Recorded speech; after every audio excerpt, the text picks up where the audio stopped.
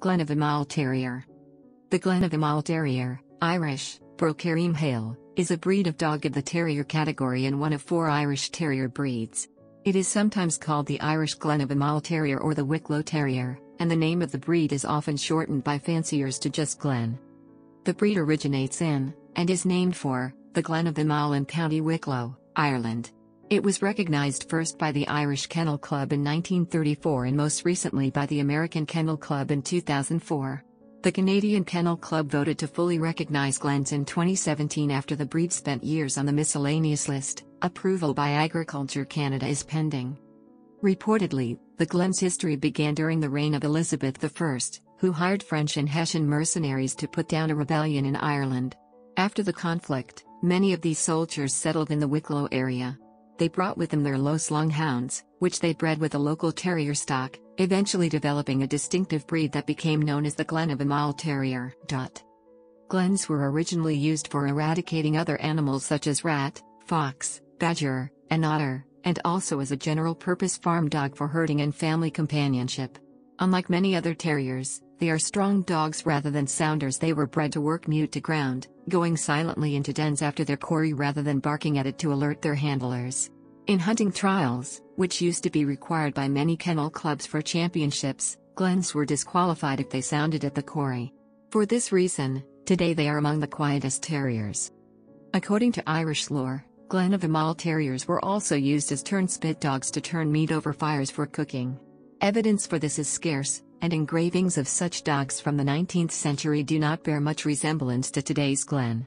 It is, however, repeated in many descriptions of the breed and often used in color commentary by dog show announcers.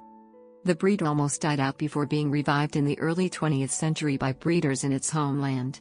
Today, the Glen of Imaal Terrier is still one of the rarest breeds of dog. In the U.S., living registered animals number in the hundreds, and the least known Irish Terrier breed. It is considered a vulnerable native breed by the UK's Kennel Club, which tracks breeds in which fewer than 300 puppies are registered each year. Appearance. A big dog on short legs, the Glen of Imaal Terrier is an achondroplastic dwarf breed. It is more substantial than might be expected from photographs. A typical adult Glen weighs about 36 pounds and stands 14 inches tall at the withers. The AKC breed standard specifies a height of 12 inches to 14 inches and a weight of approximately 35 pounds for males and somewhat less for females, with a length-to-height ratio of 5:3. Many champion Glens are larger than breed standard, with some individuals exceeding 40 or even 45 pounds. With 3 growth stages, a Glen can take up to 4 years to reach full maturity. Glens have a large head, with rows or half-prick ears, short, bowed legs, and a straight top line that rises slightly toward the tail. The shoulders, chest, and hips are sturdy and muscular. The AKC breed standard specifies an impression of maximum substance for size, and the front feet are turned out. The breed is considered unrefined, with antique features that were common in early terriers but which have since fallen out of favor with fanciers and breeders. On their back, Glens have a unique double coat that is wiry with a soft undercoat. The head, sides, and legs have only the softer coat, which typically develops a degree of waviness. The color of the coat may be wheaten or blue, the latter usually with brindling, with both wheaten and blue encompassing a range of shades. Other colorings do occasionally occur in Glens, including a mixture of wheaten and blue referred to as grizzle and a blue and tan that is blue on top with wheaten furnishings, but these rare variations, while not disqualifications, are not favored by fanciers. Wheaten Glen of Imaal puppies often have black highlights in their fur, and when young may show a dorsal stripe of darker fur down the middle of their backs, but this usually does not appear in their adult coat. The Glen of Imaal Terrier does not molt or shed much, and needs to be brushed or combed every week or 2 to keep the soft coat in good condition and free of matting. It is also typical to strip excess hair from the hard coat 2 to 4 times per year. This dead hair pulls out easily and painlessly with the proper tools. Although some extra grooming is needed for showing, for example, the light-colored soft undercoat is often carded from the back to enhance the color of the darker wiry coat. The Glen is intended to have a rough and ready appearance, and show grooming requires less effort than in many other breeds. Glens should look tidy but natural, never manicured or clipped, in the conformation ring. Historically, the breed's tail was typically docked to a length just sufficient to serve as a handhold for pulling the dog out of a badger hole. Docking is still standard in the United States, though some breeders have stopped doing it, and an intact tail is not a fault in AKC confirmation showing. Many countries, however, ban docking for showing completely. Ireland has banned showing of dogs whose tails were docked on or after March 6, 2014. The procedure is also itself illegal with very limited exceptions. In the UK, working terriers can still be shown with docked tails, but dogs kept as pets cannot. Health. A genetic test is available for progressive retinal atrophy, type CRD3, a congenital disorder that gradually results in blindness beginning at about 5 years of age. As blindness from this cause did not become apparent until well into the breeding years, it was difficult to breed out this trait before the advent of the test. Completely eliminating the defective gene will be tricky even now, as breeding only clear to clear would severely restrict choices in an already small gene pool. It is straightforward, however, to produce litters that will never be affected by this type of PRA, even though some individuals in the litter may carry the gene. Because the trait is recessive, animals with only one copy of the defective gene do not develop PRA, and it is necessary only that one parent be clear to achieve this.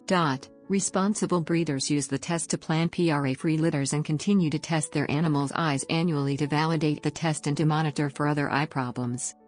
Heart problems are virtually non-existent in the breed. Some Glen of Imaal Terriers suffer from allergies and skin itching, especially on paws. The typical problem with paws is redness, itching and sores during spells of wet weather. The Glen is not generally affected by the back problems common in certain other long-backed breeds. Hip dysplasia, though occasionally seen, is usually mild, and does not often result in lameness due to the breed's typically muscular build. Responsible breeders use OFA or pen hip evaluations to ensure that their breeding stock's hips are healthy.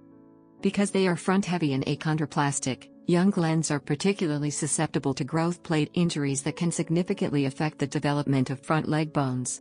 Owners are advised to discourage their Glens from jumping off sofas, chairs, and beds until at least a year of age and to consult a veterinarian at the first sign of limping. After the age of 12 months, Glens generally do best on a diet lower in protein than other breeds. Temperament and behavior. Glen of Imaal Terriers can be energetic and tenacious, but they tend to be more even-tempered, more easygoing, and less vocal than most other terriers. While they love activity, they are not demanding, and are happy to relax by their owner's side. Their bark is deep and authoritative, like that of a much larger dog, and they are said to be good watchdogs. The Glen sit, in which the dog sits on its hind end and holds its entire body vertical, is a posture not commonly seen in other breeds. As terriers, Glens can have a stubborn streak, but they respond well to a firm hand and can withstand correction when necessary. They are intelligent, learn quickly, and socialize easily. They are typically fearless and loyal, and are superb with people, including children. However, some can be dog-aggressive, especially when provoked. By maturity, most Glens develop a robust prey drive and will readily go for vermin such as rats, so they need to be well socialized with other animals when young, particularly with small household pets that they might mistake for quarry, such as cats and rabbits. Glens often do well at earth dog trials, barn hunt, and in agility. Although not typically strong swimmers due to their short legs and dense body, some Glens can work in water, and others have been trained to herd and drive sheep and cattle. Relationship to other breeds. Though the exact origin of the Glen of Imaal Terrier is lost to history, some say that the breed may be related to the soft-coated Wheaten Terrier, another Irish Terrier breed. In fact, some sources claim all Irish Terrier breeds to be derived from the soft-coated Wheaten, and/or the Kerry Blue Terrier. The low-slung hounds in the Glen's heritage are sometimes held to be forerunners of the PBGB and the source of the dwarfism. Though the Glen bears a passing resemblance to Scotland's Dandy Dinmont Terrier, and even comes in two colors similar to the Dandy's mustard and pepper, it does not seem to be particularly closely related to that breed. DNA analysis indicates that the Glen of Imaal Terrier is more closely related to the Mastiff-type dogs than it is to the Terriers. The researchers noted that the Glen of Imaal Terrier was one of the breeds where genetic assignments conflict with phenotypic/functional designations.